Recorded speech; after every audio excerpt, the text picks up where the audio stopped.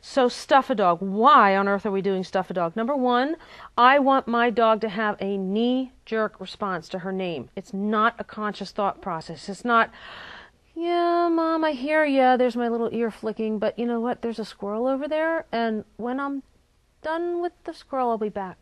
I want it to be Acacia. Boom, there she is. Name recognition, focus, and recall. 3 reasons why you want to do Stuff-A-Dog.